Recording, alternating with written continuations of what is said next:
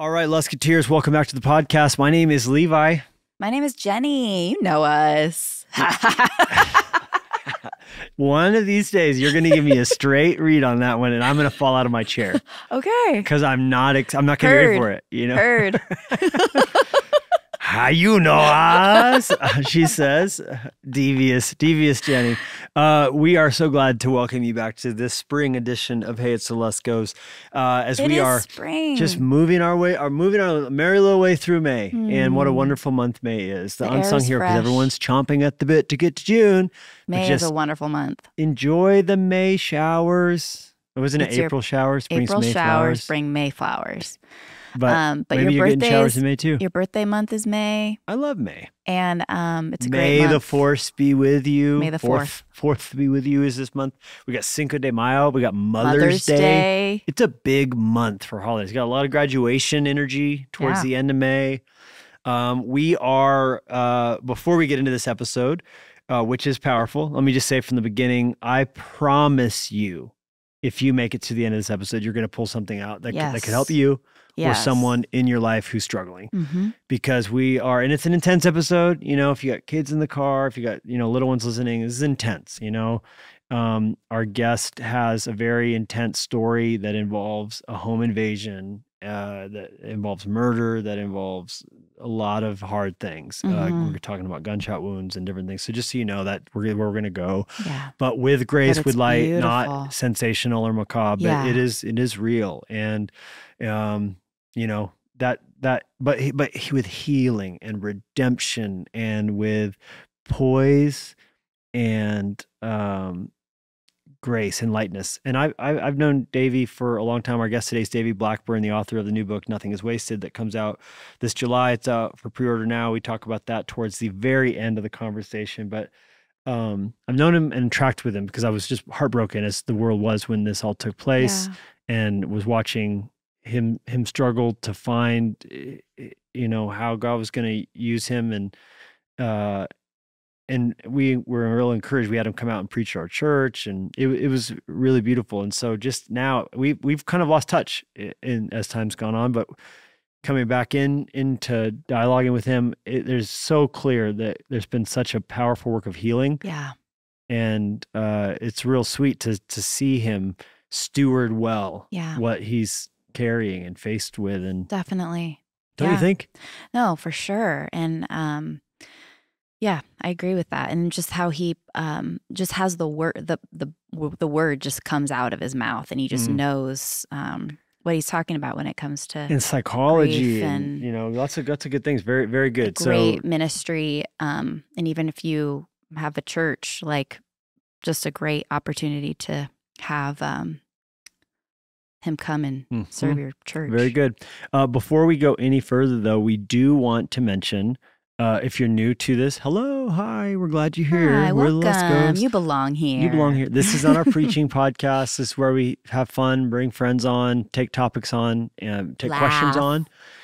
Jenny and I are really excited about that. We talk parenting, marriage, life. The podcast is fun for us. And it's whether we get out on the town every week, a free date night for us here. We know we're going to have an hour together in the studio. Yeah. And we love it. We love each other. And we love you. We love our Luskos. And we want you to know that we are still just shy. Like we just tallied the beep boop pop beep boop pop whoop. We promised that we would send you for free a Hey, It's Lusko sticker. Yeah. Up to 2 million. And we're still shy of that 2 million mark. No, it's closing in. But if you send a self-addressed stamped envelope, that's SAIS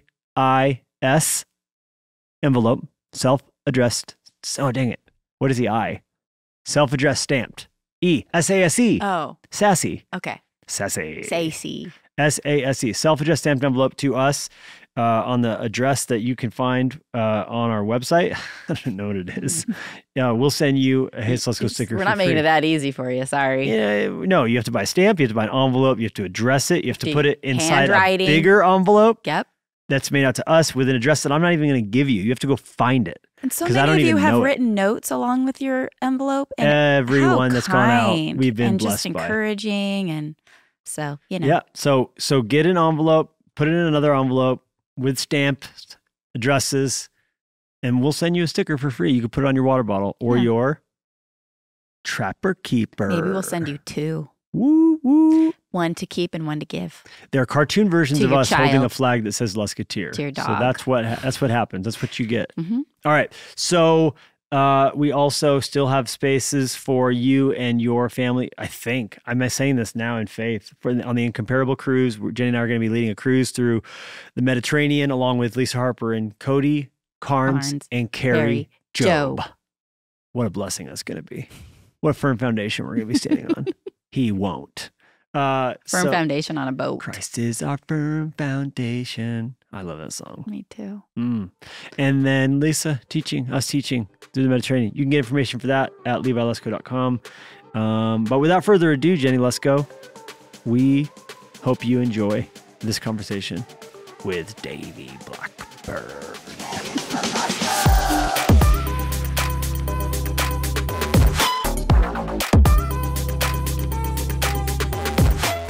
Well, Davey Blackburn, we're so glad to have you on the podcast. Thanks for coming out today.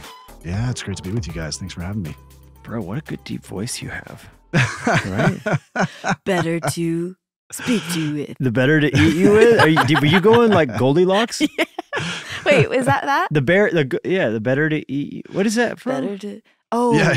Better to see you with. Better to see you with. Red Riding Hood. Red Riding Hood. Are you saying he's like a wolf? He sings a predator? Better to eat you with, my dear. I was saying you have a sultry FM DJ. Totally. You know, that's funny. I've heard that before too. And it's the complete opposite. People say your preaching voice is so different than your podcast voice. I'm like, well, I think I like the podcast side of things a lot better. It's a lot less stressful, that's for sure. Oh, yeah. That's very true. And you're right Lord. up on the mic. You're not dealing with the room dynamics, the headset. And even the flutters and the, you know. Yeah. You don't get nearly as fluttery to a Everything. podcast as a sermon. That's right. Yeah, you don't have to drive the whole thing. You just kind of go with the flow. And there's not the emotional crash on the back end. Tell me about it. You know? So true. So Davey, talking about that, you transitioned out of your church, which you planted in Indianapolis. What was the name of the church? Resonate Church. Resonate Church. Right. What year did you Resonate transition out? 2019. So I got Lucky. remarried in Just kidding. 2017. Wait, Jenny just said I will lucky. say on this. I'm totally joking. Jenny just longingly said lucky. You know why? It's a Monday after church. It's a Monday. We've just been in meetings all morning. No, I love our church. I'm just saying, 2019, that was the year to get out. Yeah, that was like a good You were timing saying right he there. didn't go through the pandemic. Yes. Yeah, you were on it on your bye guys. You knew. See you later. The Holy Spirit spoke to you. The Lord knew that one. We have a whole separate definitely conversation lamented we need to have about unity in ministry now, Davey. I love the church. I do too. Okay, so 19. now that we've cleared you that and your wife, up. Christy. Yeah. My wife and I, Christy, we got married in 17, blended our families, pastored the church for a year together. And then at the end of 18, we just felt this really clear burden and calling that it was our time to step away and to help the Big C church especially churches as they're helping people heal from trauma, tragedy, major life transition. So we didn't really know what that meant because all we had was a podcast. We had a podcast called Nothing is Wasted Podcast. And we felt like the Lord said, okay, step out and just help people heal. And so it was just a big faith step. But it's turned now to a full-fledged ministry where we have coaching. We have 30 plus coaches all around the country that help people. Wow. We're in dozens of churches with a curriculum called Pain to Purpose. And I spend most of my time now serving pastors, getting to fill in, and speaking with, and I love that side of things. Let me tell you right now, for me, it's a lot more fulfilling. I think it's just how I'm wired to just stand in the gap for pastors as they're trying to catch a breath and maybe to help support and serve them in some areas of their church where they may feel like that they have a vacuum or a hole. So it's been really, really fulfilling and meaningful. Wow. Yeah, and you come in as a guest speaker, you do your thing, you're new to everybody, they've not heard your jokes, and That's it's right. like, bye-bye. Send all angry emails to pastor@church.notme, That's right. That's right. That's what it is. That's a fantasy of mine. That's just no. Yeah. Well, you're dead on, man. Like being a senior pastor is a weight that most people are not going to understand. Mm-hmm. And so having been in the church planting space, it's really nice to be able to sit on the other side of the table and be able to say, hey, I understand, I get where you're coming from, and let me help in any way that I can. Yeah. And just to provide that kind of support, it really is fulfilling. But you're right. I don't think anybody's going to understand the weight unless they've done it, the weight that a senior pastor carries. But to your point, you're uniquely suited for having the right mind to come in and serve the house. Yeah. Because you can always tell, like, when someone who preaches a great sermon, but it's not like lived experience. Right. I even have friends who have come to, speak at our church maybe after a very long itinerant season or only itinerant season, versus then they plant a church and get a few years of getting their soul seasoned through the rigors of that kind of ministry, which is it is a very different ministry than anything else. And then have them come back in. It's like, oh, you were always gifted, you were always anointed, but there is a different level that you appreciate it more, where it's like, hey, that might preach well, but it's not going to live well. Where every sermon's about get out of the boat, get out of the boat. So it's like, dude, what do you want everyone to quit their job tomorrow? You know what I mean? It's like sometimes Jesus calls us to stay. There were 11 disciples who stayed in the boat, That's good. And the guest speaker doesn't always appreciate the nuances of living with people long-term, year in and year out, right? So you're kind of perfectly, I've been there, I understand that, I know what helps the church, what doesn't, and then to come in and serve the pastors is really smart. Yeah, it's really interesting you say that. I think that, God works in seasons, and I think for a while I felt almost, I don't know, I felt almost like I had an identity crisis when I stepped away from being a pastor. Because for the longest time, I thought that the only thing I could do in ministry was be a pastor of a local church. That's just how I cut my teeth in ministry. So that was the vein that I was thinking through. But you see that God uses all of your past, all of your personality, all of your pain, and you guys know this well, to leverage whatever that redemptive future is that he has for you. And you begin to see all those things converge to uniquely place you into the season and the assignment that he has for you in the next season. So I'm feeling that and living that out right now. Yeah, wow. And are you, the churches you go to, like, are you in residence where you come to a certain number of churches every year? Or do you have a few churches you come to multiple times? Or is it all kind of more random than that? It's mixed up. So a lot of times we're launching our curriculum in a church. So we give them kind of a big springboard weekend. And our curriculum is called Pain to Purpose. So it's meant to be in discipleship programs. So whether they're doing small groups or whether they do class settings, but we like to think of it as like the Financial Peace University of Pain and Trauma, if you're familiar with Dave Ramsey's FPU. And so it functions very similar to that. But what I do is I come give it breath, give it a springboard, do a whole weekend packaged around it to give them the greatest launch into that. So in that case, it's usually a different church every weekend, but we do have about 5 or 6 churches that we kind of serve regularly, a few times a year, just to provide support. Yeah, wow. And the curriculum itself, how many weeks long does that course run? Pain to Purpose? Yeah, we usually try to there's a 12-week option and an 8-week option, and it depends. We try to stay adaptable to however the church normally runs especially their small group rhythms. And so a lot of churches do the spring, fall, 13-week kind of thing. So it slots into that really well. And then they could slot it into that 8-week summer too. So that's really how it's built to function. Wow, man, that's fantastic. Wow. Talk to me more though about that identity challenge, leaving the church, like, because you planted Resonate Church. So right.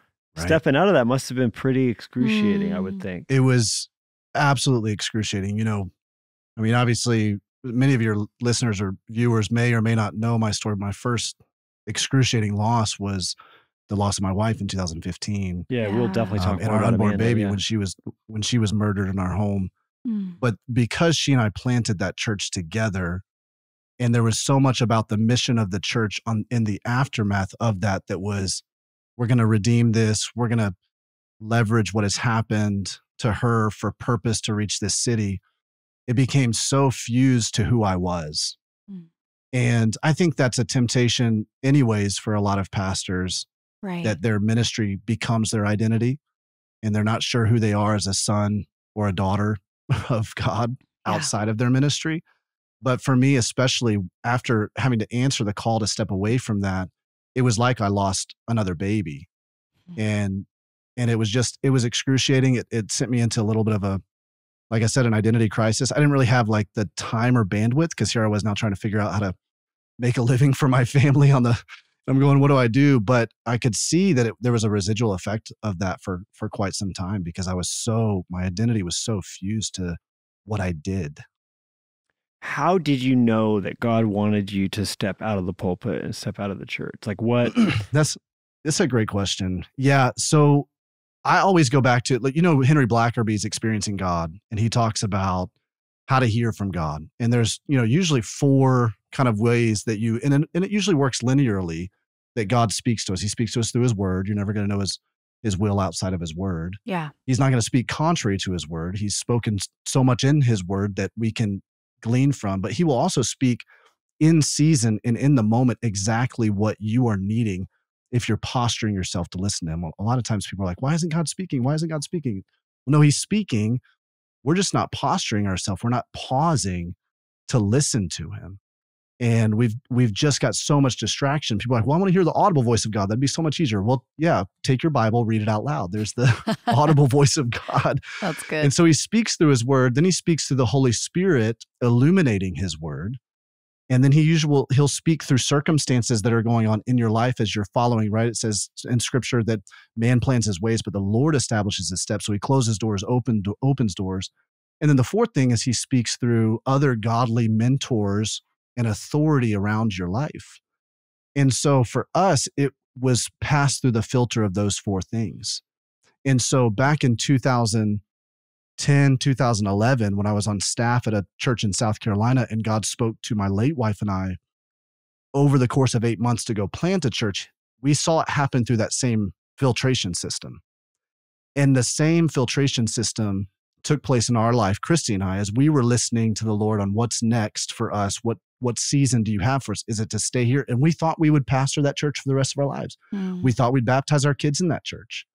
And so because that was our ambition and our aim, it became even more difficult to kind of cut through all of that fleshly desire to respond to God. But those are the ways that he made it really clear. And I could tell you story after story after story, like this thing popping out in the word and this person coming in. And we had a board member who came and said, hey, I just really feel like God's shifting things for you guys. And we're like, wait, what? And then my executive pastor was like, hey man, I think God's got nothing is wasted all over your life to do full time. And we're going, what is, like, I'm not hearing it. And God's going, yeah, I'm trying to tell you, but you're not listening. Wow. Wow. Now, did you sense it first or Christy, or was it kind of a mutual timeline on that? Well, I think we both sensed together this something is unsettling right now. And a lot of times God will use that for transitions. There'll be like an unsettling. So sometimes people get really frustrated when relationships kind of get a little bit unsettled, or they get, and it's like, well, it might not all be pejorative in this situation. It may be that God's just shifting things. Yeah. And so we couldn't place what that was. So our natural inclination was, well, let's just double down, right? It must be something wrong. So that's why we're going to fix everything. That's why it's unsettling. And over the course of time, again, some of these mentors speaking to my life, I had one mentor who said, hey, Davey, the grace has shifted on you. Oh, wow. And I had never heard that phrase before. And it really brought some language, because what I felt like is all the effort that I would put in personally to the church would just fizzle out. It's like God's breath and his grace wasn't on that anymore. But any tiny bit of effort that I would put toward nothing is wasted. It just flourished. And it was like I was running with the wind at my back, and I couldn't understand it until I had some of the right. Plans fail for lack of counsel. With many advisors, they succeed. And so you've got to have some of those godly spiritual directors around you going, hey, here's what I'm seeing in your life right now. And this is going to help you as you move into your next phase of convergence, the next assignment. And she was at a real similar kind of awareness of that? Yeah. Very similar. Yeah. So we actually spent some time praying together about that, praying separately and fasting, and then coming back going, what did God speak to you about? And then she got to the place where she recognized it earlier than I did. But of course, she was very sensitive to the fact that, hey, you've been in this much longer than I have. And so, she was in it completely with me going, hey, let's do this thing. But I think she could see from afar, like something's shifting here. I don't know what's going on. She's got this just real keen sense of discernment, as most of our spouses do, right, Levi? And we just start to lean in and go, okay, yeah, this is what God's starting to do in our lives. Yeah. So what about the actual transition itself? Looking back on it now, that happened. What was the process like of the church finding your replacement? The quote unquote kind of lame duck period, and then life after the pastor of the church. And do you still live in the same city? Still live in Indianapolis. Yep. Still live in the same city. Are you a part of the church? So we ended up closing the church. Oh, it's closed. Okay. So that's a different kind of transition. Yeah. Yeah. It was we tried to do anything but that. What we found, especially with the nature of our story, is that the church infrastructure, leadership, everything had just gotten inextricably fused to the story and to me, that our board of advisors thought it would be best if we said, hey, this church has had its season where it was ripe and its purpose in this season, but there's a new season for everyone here. And when everything happened, Levi, with Amanda, we had just gotten our legs under us as a church plant. So we were about 120 people at the time when she was killed. And so it was a really difficult thing as we grew out of that, which was really interesting. I mean, we grew from about 120 to about 500 in 6 months of the aftermath of her death. Gosh.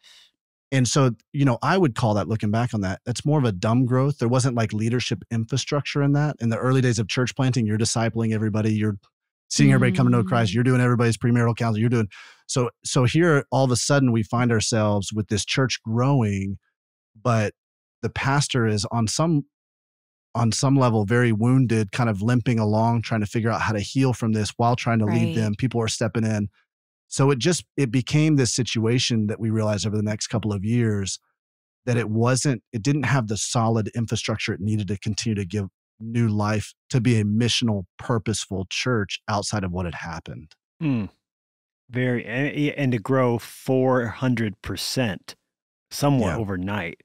Right. Meanwhile, you're very much traumatized, like you said, healing, in shock. With Weston was like a year and a half, or 15 months old, little guy. So you're single dad and single pastor, and well, let's peel back. I'm going to come back to that, because that's another death. I mean, to have the church kind of, but which, as you're saying, the grace kind of not only shifted, but somewhat for the church itself lifted, which is an interesting thought. I think it is important as leaders to know what to start, but it's also maybe equally important and more of a faith step at times to stop, to do things, to stop doing things. And we do tend, out of our pride sometimes, to keep things going out of a sense of like, no way, in my ego, I never say die, as opposed to like, also, hey, like it's run its course. And this is a new season. And like you're saying, like, hey, we're going to kill this. And not that that doesn't mean what it did wasn't good. And, it's a mercy in its own self to go, hey, we didn't go into the pandemic and fizzle. It had a beginning, a middle, and an ending. And I do want to talk more about that. But, as for those who are listening who haven't heard your story, haven't gotten to understand, you've mentioned it a few times, but let's talk about that day in November and what happened to Amanda. And all that. I mean, you guys had been married how many years at that point? We had been married 7. We just celebrated our 7th anniversary in August of that year. And then on November 10th, I left really early in the morning to go to the gym, and came back to shower after the gym, and my home had been broken into. Now, I didn't realize it at the time. As I walked through the front door, I saw Amanda lying on the living room floor and things disheveled all over the room. And she was surrounded by blood. But for me, what I thought, she had been having some dizzy spells during her pregnancy. We were 13 weeks along, and we had Weston, who was 15 months old. And I had thought that she had a miscarriage. She had maybe gotten out of the shower, got dizzy, and then, something happened to the baby. It's interesting, Levi. It's interesting we're having this conversation. I got introduced to you guys in a sermon that you preached at Elevation Church, and it was a few weeks prior to this happening. So I'm listening in Chick-fil-A of all places. I'm watching you preach. I've never seen you, but I'm watching you preach this, and I'm going, oh my gosh, this is amazing the way this guy's walking through the tragedy that you guys experienced with Linya. And so I go home to Amanda. I'm like, I'm trying to recap the sermon, and I'm like totally butchering. And I'm like, you just got to listen to it, right? You just got to.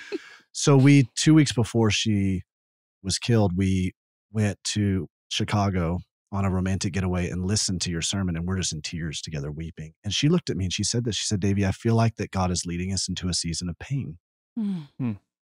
She said, I can't put my thumb on it, but I just feel like, and she goes, maybe we're going to lose this baby, and we need to be prepared for that. And maybe God's going to use it to help us as we're pastoring people who have gone through pain.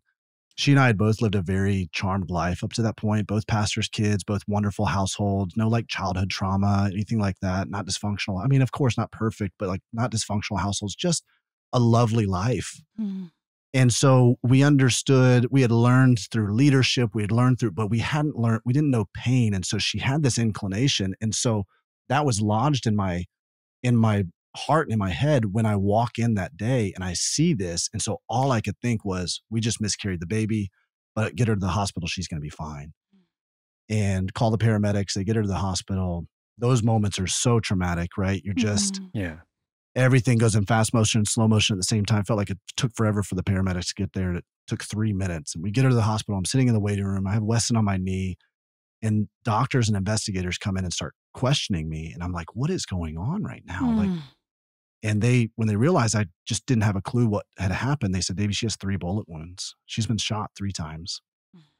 And as they started piecing things together, they realized that the story comes out. Now we've had the trial and, the actual sentencing and all of that. But there were 3 men that were on a random crime spree in our city, broke into the home 3 doors down from us, watched me leave for the gym that morning, and decided to take that opportunity to come and break into our home. And that was the day my life got completely turned upside down. Yeah. Wow. And was there motive? That. Yeah. Thank you for sharing. I know you've seen God use this story, Amanda's life, touch people all around the world as it continues to, and that's the whole heartbeat of Nothing is Wasted. That's the heartbeat of Pain to Purpose, and as well, has been something that's so powerfully. So I know you're comfortable and willing to share, which is, it doesn't mean it ever gets any easier, but I do know enough to know that there comes a point where if you're healed, you actually are almost grateful. People are like, oh, I can't believe you would talk about it. You're like, man, it's a joy. It's an honor. It's a, cause she's, it's part of the fruit to her account too, is how God redeems through all of this. Right? Exactly. But that's right. That doesn't ever get easier. You don't ever get, numb to that. But, right. The motive was burglary. What was? Yeah, completely burglary. They were just trying to, in their words, just hit a few houses. And, they had broken into 3, I believe, prior to ours. And that was it. And so I think based on everything I've heard through the trial that, what I know happened is that they left one of the guys, Larry Taylor, with Amanda. They stole our debit cards, the other 2 accomplices, and decided to go to the bank to try to get some money out of the bank account, left him. And he's the most deranged of all of them. And I think that Amanda saw an opportunity. He wasn't a very big guy, but saw an opportunity to maybe wrestle the gun away from him or something. No doubt protecting Weston or trying to protect Weston. Maybe he threatened her or something. It's that part, because it was just him in the house, that part is fuzzy. We don't really know what happened because there weren't any eyewitnesses. But what we're piecing together is we think that's what happened. He decided to shoot her at that point. And then he flees. The other guys pick him up. And incidentally, then it was all of the phone calls that he was placing to these other guys that the investigators were able to use to ping him with cell phone tower technology and text message stuff, that they recovered from his phone and everything to pinpoint him at the scene of the crime. And how long after do you think you arrived back to the house? Yeah, so he left around 6:45-ish, and I arrived back at the house probably about 7:30. But I didn't walk into the house until about 8:10. So every Tuesday I would have a phone call with my best friend who's a pastor, church planter out in Delaware, and we would just talk every Tuesday morning. And so Amanda had asked me to take those phone calls and finish those before I come back into the house. For Weston's sake. Because of Weston's sake.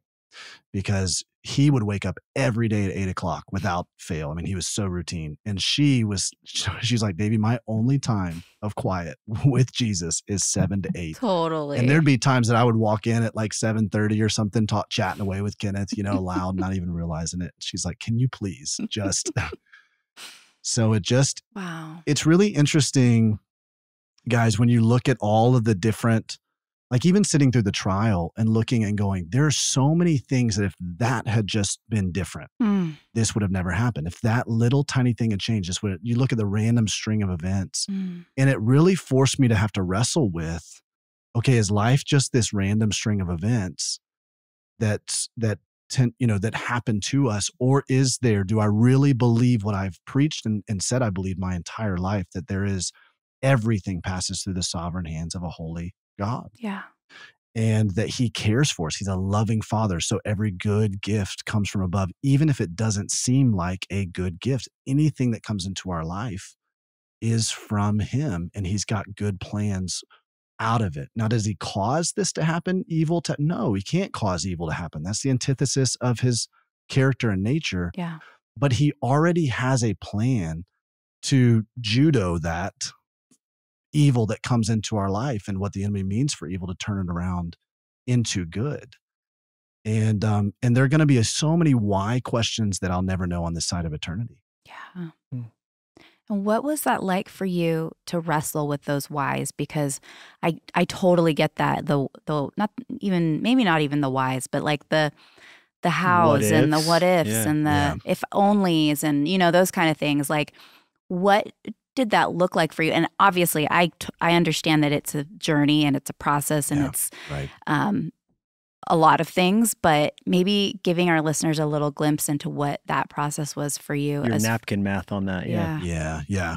Well, I used to think, and I think being a pastor, it didn't set me up well for success in this. I used to think that I wasn't supposed to ask why. I wasn't supposed to question God. You're kind of just supposed to accept it. But what that means is you just shove it down, suppress it, numb to it.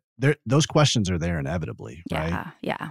And anytime that we experience something that doesn't reconcile with whether it's the God who we thought God to be or what we thought he was supposed to do for us, kind of the vending machine God that in Western American culture we tend to create or fabricate, that gap causes questions. And what can happen is what we're seeing now, a deconstruction taking place of people's faith all over. It's not that it's that they're not given a space to go and ask those difficult questions. Because if we do approach the throne of grace with confidence in those difficult questions, God shows up. Yeah. And he may not give us explanation, but as Elizabeth Elliot says, he gives us something far greater. He gives us incarnation. He says, I am with you in this. And as human finite beings, we're not going to understand or fathom the full mind of God, right? We don't get it. His ways are so much higher than our ways.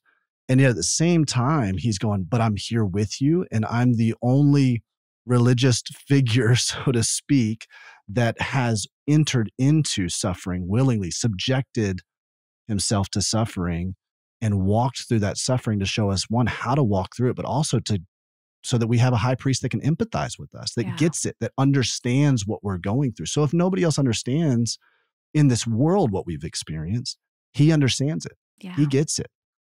And so then because of that, as we ask those why questions, he invites us into deeper healing with that. So he reveals the character and nature, mysteries of who he is, not anything that's going to be extra biblical or outside of scripture, but like these fresh new insights, personal insights that the Holy Spirit ministers to you in. Yeah. That no person can tell you, no book. You can't get it from any book. You can't get it.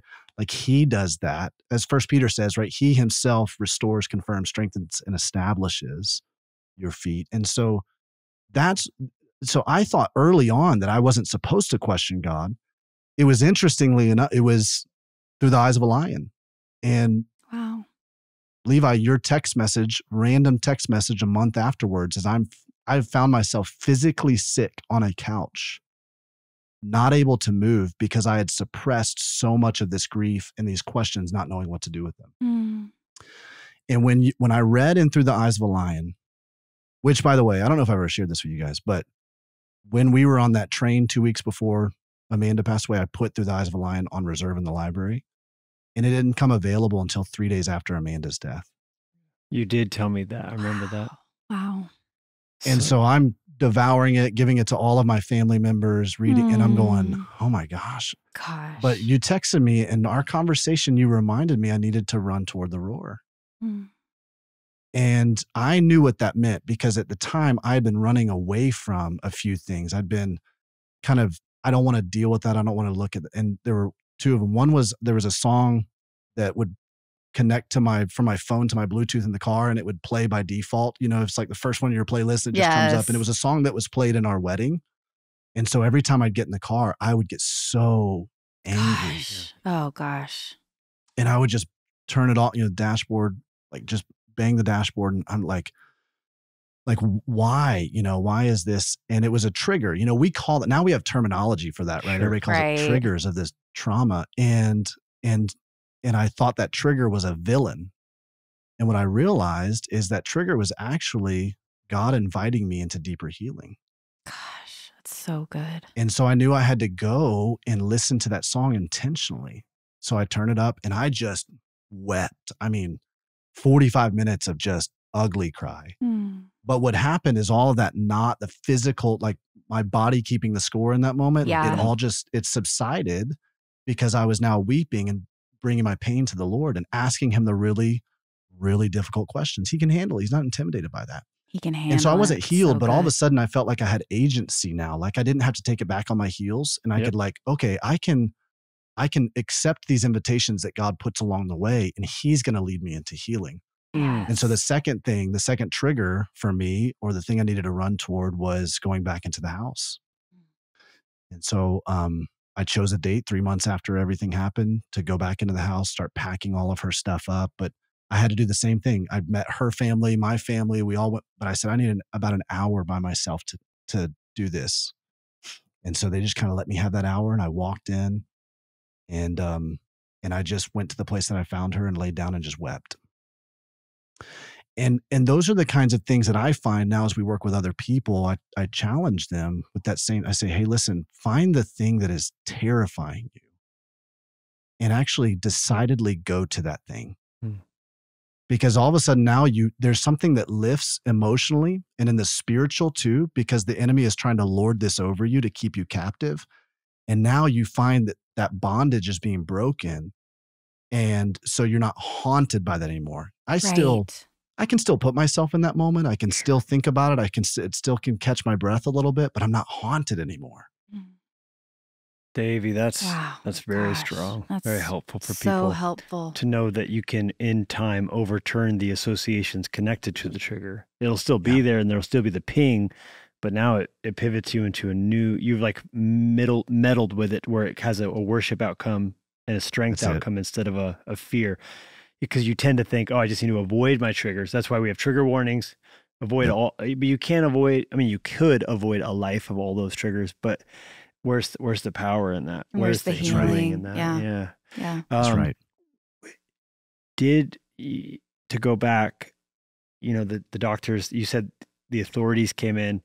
Was there ever a point when they were like thinking maybe this was something you were involved in before they, of course, found out the truth? Yeah. Well, and naturally so. The questions they were asking me at first, because I was in a position where I'm going, I I don't understand what just happened. And all these questions come at me very invasively, you know. Because you assume she had a miscarriage. They know it's a gunshot wound. Yeah. Yes. So we were on two totally different pages. So it didn't make sense at first, but then it hit me like, oh, okay, they're always going to suspect the husband that he has something to do with this. Yeah. So my approach was like, okay, just cooperate, just whatever it is they ask, just give them straight answers. And of course, I'm in this massive place of shock. Like, preparing for the trial, I had to go back and read the transcripts of what answering those interrogations. There was about 3 rounds of those. And I read them. I'm like, I don't remember this at all. Wow. I don't even recognize my answers. Like, it's just amazing what kind of shock you're under in those situations.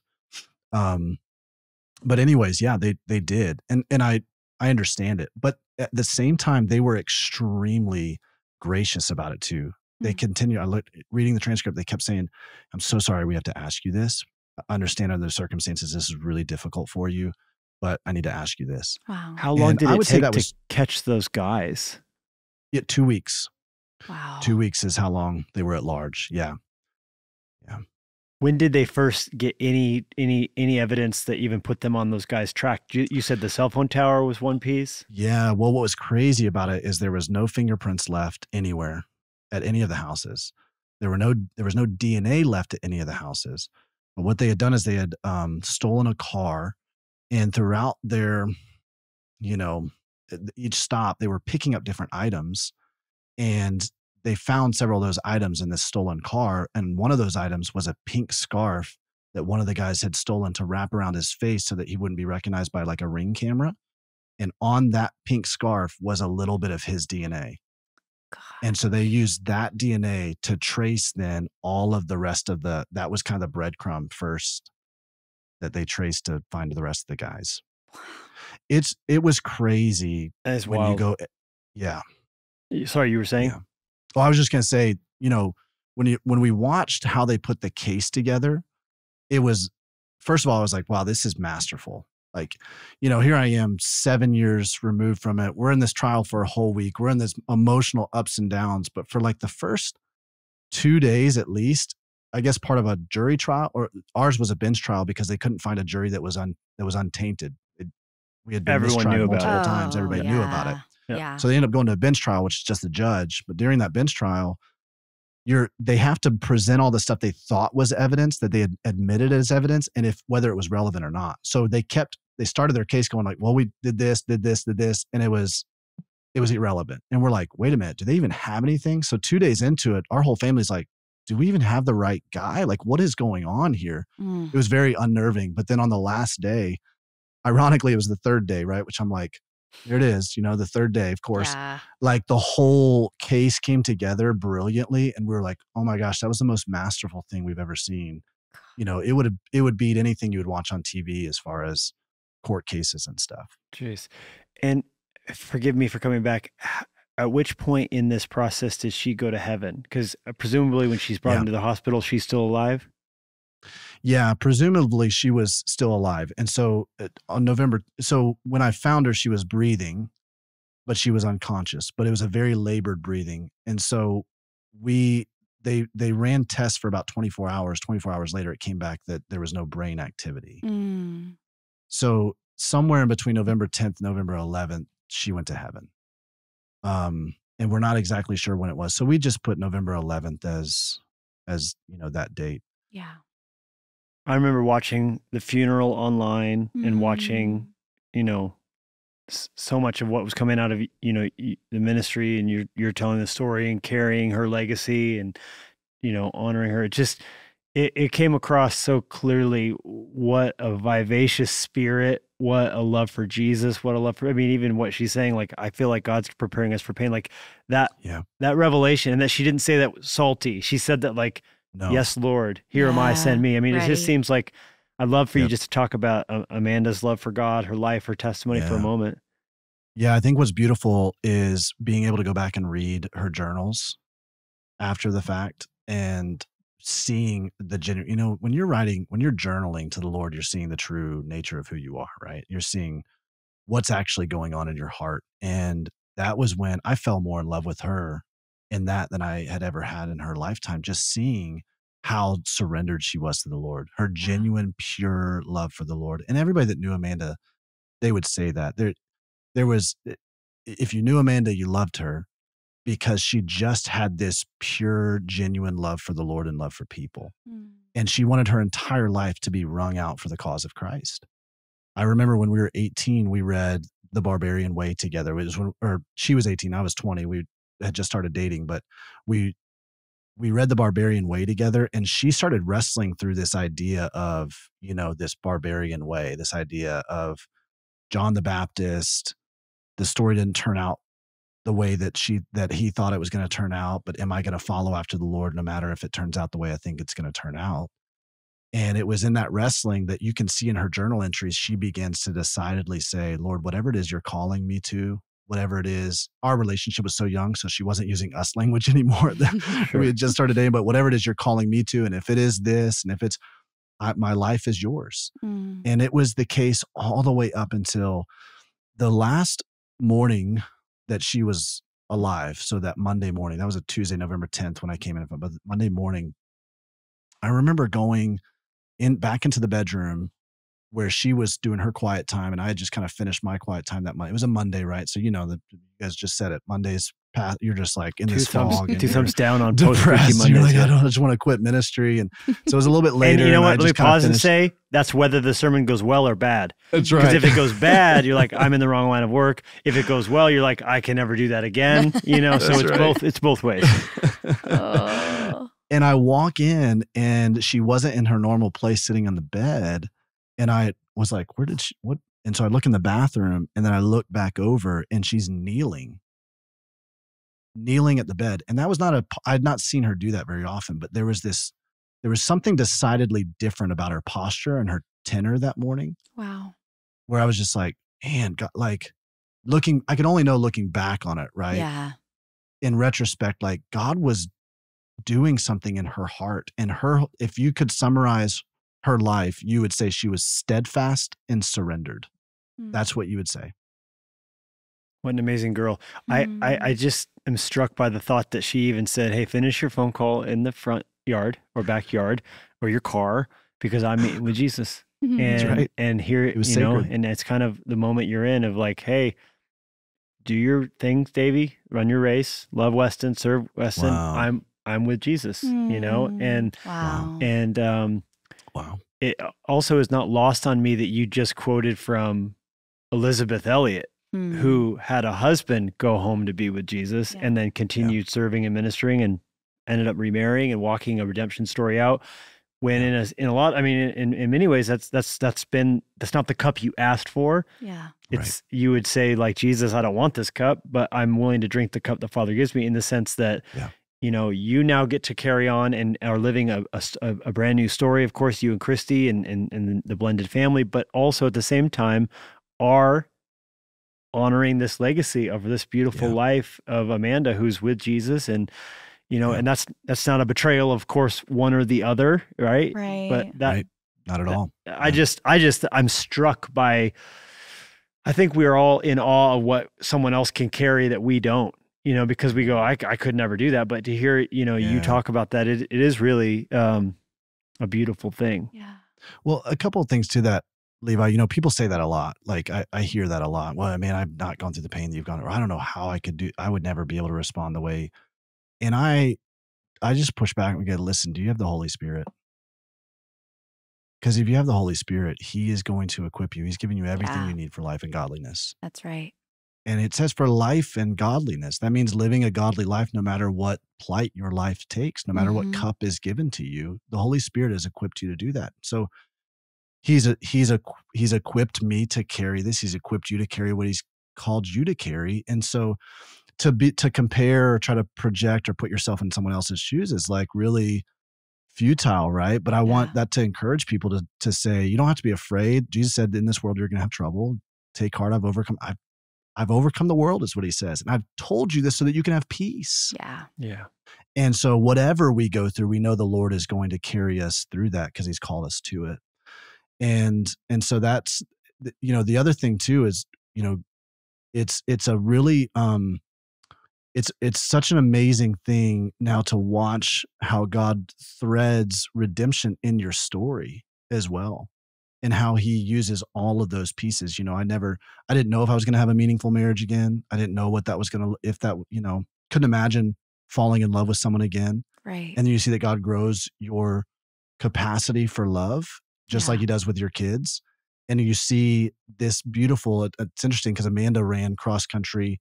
My wife now ran cross country in college and also ran the 4x400. And so we always think of it as like passing the baton. Yeah. Wow. And so when I was kind of started to feel like God was healing me enough to even kind of poke my head up a little bit and go, if you would bring me another wife, if I could have another meaningful marriage, Lord, I don't know what that looks like, but I would want her to love you more than she loves me, Jesus. Because that's the most important thing. I want her to love me because that'd be nice too. I would want her to love Weston as if he is her own. And I'd want her to love Amanda because I knew that this would be so much a part of what I was going to be carrying for the rest of my life, part of our ministry. Well, interestingly enough, I won't get into all the details of how I first met Christy and noticed her, but one of the things that made me know that she was the one that God had for me in this next season was that she informed me in one of our first conversations. She had, by the way, zero interest in me, did not want to have anything to do with me, was attending the church I was pastoring.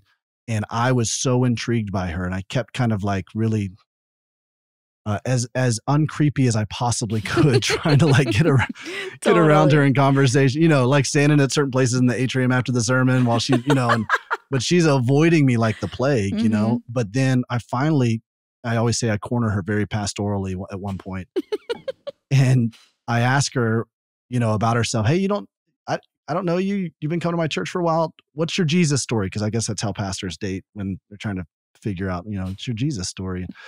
And she tells me some of her story. And then she was serving in our inner city ministry that we had started because of how Amanda was killed, to interrupt and intercept crime, drug-related activity in kids and teenagers before they step into that. So we're doing this inner city. And I ask her this, I'm like, and she goes, well, I'm interested, she tells me about missions work that she had done. And I'm like, oh, okay, that's why you're serving in our inner city ministry. She said, well, actually, my stepdad and my mom live in that neighborhood that you guys serve. And I'm like, man, that's a really like high crime neighborhood. That's dangerous. Like, they do that on purpose. She said, yeah, that's part of what they feel like their ministry is. In fact, and I said, well, the reason we started that is because Amanda and how she goes, yeah, I know your story and I'm more familiar with it than you're probably would be comfortable with. And I said, what are you talking about? She said, my stepdad, who lives in that neighborhood, is also one of the chaplains for the Marion County prison system. And he's been assigned to the 3 guys that killed your wife. Wow. To serve their spiritual the gospel. Needs. Yeah. Yes. He shares the gospel with them every week. So you mentioned Elizabeth Elliot, and I've sensed this like Elizabeth Elliot, Jim Elliot kind of calling on our life, that not only are we supposed to walk this thing out and walk out the redemption that God has for us by helping other people in their pain, but also even maybe step right back into and offering forgiveness to the very people that perpetrated in the first place. Wow, Davey. And wow. I mean, you at the trial were no doubt face to face with them. Yeah. Yeah. The trial was the first time I was face to face with the shooter, Larry Taylor. And up to that point, we had been in a couple of hearings with the other 2 accomplices. The other 2 accomplices, they took plea agreements to testify against the shooter to help substantiate the case. So their sentences were lessened, while Larry was the one that was essentially, he got 84 years plus another 30 years for another, another thing that he had done. So he won't, he'll be in prison for the rest of his life. And what about the other 2? The other 2, one of them got 29 years, and the other one was right about 20 years. Okay, and I can't even imagine what that was like for you, for Amanda's family, for everybody seeing him in that courtroom. Yeah, there's a whole lot that I have to say about that. Sure. I actually was on our podcast and I talked about it for about an hour because it was just processing through all of the different emotions about that, seeing him for the first time. And, you know, I always wrestle with like, okay, I know what how I'm supposed to approach this, because, you know, we're all going to run into these situations where life is going to confront us with something that's going to say, do you really believe what you say you believe? And I had preached messages on forgiveness and all the way up to the point of losing Amanda. But then I'm like, wait, do I really believe this? Like, do I really believe that forgiveness, when I step into the battle in the spiritual, that forgiveness is actually letting God be the avenger in this, letting him take care of this and trusting him with that. And when I do that, then it actually undermines what the enemy is trying to do in the first place. When I don't fight the battle that's supposed to be in the spiritual with flesh, when I don't fight fire with fire, bitterness with bitterness, but instead fight it with forgiveness, weapons of righteousness, do I really believe that that's what's going to partner with God to undermine all of what's happening? Do I really believe that? Because when I'm staring at him face to face, I don't want to believe that. And so it was a huge battle, but it's really amazing what happens. And this is to encourage everybody who's listening to this. When you do step into it, whether you feel it or not, you watch God move powerfully. There you go. Gosh, yes. Yes. And there was something spirit that broke in that room when I read to each three of these guys different statements that told them, I've chosen not to hold this against you. I forgive you. And then shared the gospel with them. Davey, that's beautiful. Wow. Well, and we'll point our listeners to that podcast. Yeah, so the podcast is called the Nothing is Wasted podcast. Yeah. So easy to find. That's on all the platforms, I imagine. All the platforms, yeah. And then, and this is very exciting because it's finally, because of the trial, able to be released. Yep. I know you've been praying for a very long time about the release of a book, and that is right now able to be pre-released, purchased for pre-order. Yeah. And that's called the Nothing is Wasted book. Yeah. That's right. Congratulations, bro. Yeah. Yeah. Thank you so much. And Levi, you were kind enough to write the foreword to that. So thank you so much. I was very pleased to do that. And I'm just glad it's seen the light of day now. And I love the connections. And I knew there was the connection. You've told me the story before of the train ride and the getaway to Chicago and God using our book. And it's really just like what you're doing is the same thing as what we've done, is that we receive comfort, we give it. We receive it, we give it. And that's how we heal. Yeah. So it was an honor for me to do that. I am so glad it's now, with the trial behind you, able to come out. So I would love, I know every Lusketeer listening is like, man, this is powerful. Yeah. Go pre-order it. Those do matter, the pre-orders, because it tells Amazon and Barnes & Noble and all the places how many books to order for them. So when they get a good amount of pre-orders coming, it gets them, ordering more, because the worst thing is everyone goes, oh, I'll just wait to buy it until it's out. Then they don't order a ton, and then it comes out and everyone buys it and it says out of stock. So, any pre-order is helpful to the large. It tells it tells them, hey, print ample. And this would be a great book for someone who's gone through something horrible. I mean, obviously we've talked about a lot: triggers, exposure therapy, forgiveness, so many different levels of healing, and, not deconstruction, but instead constructing a robust theology that can handle the weight of suffering. Good. And it would be powerful to get the podcast, the book, obviously any pastor or church leader listening who's looking for some curriculum. You have the Pain to Power curriculum. Is that a book, a handbook? What? Pain to Purpose, sorry. Yeah, Pain to Purpose, yeah. Yeah, it's a video curriculum where there's a guidebook as well, so your participants go through and take notes on the video curriculum. But it can be done in small groups. Our team trains, we will come and train your church lay. It's designed for lay leadership. So that way the weight of this kind of stuff isn't put on the pastor. And so you have members in your congregation who have also gone through something difficult and are looking for ways to partner with God in the redemption journey of that by helping other people. And so we help you identify those people, train those people to facilitate those conversations, use the video curriculum. And we're seeing some powerful things happen through that. Wow. Beautiful. And obviously then churches can book you to come out and speak. Where's the information for all things this? Yeah. All things nothingiswasted.com. Very easy. If you specifically the book, you can go to nothingiswastedbook.com. But yeah, nothingiswasted.com, everything you'll be able to find, anything from Pain to Purpose, the coaching that we have if you're looking for one-on-one coaching. What's really cool about our coaching is that we match up people based on pain points. So if I can't understand what someone who's going through sexual betrayal, for instance, what they're experiencing, but we have coaches who that's their story. They've been certified through our process. They're trauma informed, and they're able to coach you one-on-one through that. And it's all biblically centered, spirit-filled, trauma informed, the entire process. Very good. Incredible. All right. Well, we will have you back again. We would love to talk more about what God's doing in your life right now. Obviously, he's using this, but even just more of your story with Christy and your kids and blended family. Yeah, there's a lot more we can talk about. This was just a lot there. Out the gate from the beginning. We got to cover a lot of ground there. Davey, it was a joy. You have the most pirate sounding name of anybody we've ever had on the podcast. Davey Blackburn. Have you been told that before? Oh, geez. I know I've never actually been told that before. So that's one of of those glass shattering. You remember like in How I Met Your Mother, the glass shattering moment, that's like, oh no, I can't unsee it now.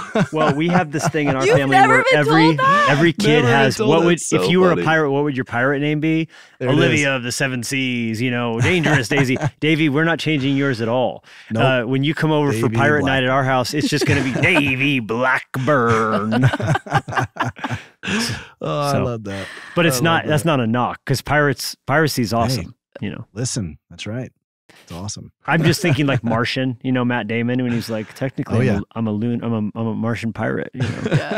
He commandeered a vessel. Okay, Davey, thank you. Awesome. Congratulations. Thank you. Yeah, thank you, Praise guys. God for the redemption in your story. Thanks for opening up about it. We will have you back and talk more things, new things, different things, and better things. And we hope everyone will get the book. And thanks a lot for putting it out there. We love you. Yeah, Grateful for you. Thank you. Love you guys. It's been an honor. Thank you so much for listening. Be sure to swing by levilusko.com and jennielusko.com to see what's going on in our world. And make sure to subscribe so you don't miss a single episode. And in the meantime, we would love to connect with you on social media. Jennie and Levi Lusko, out. Access more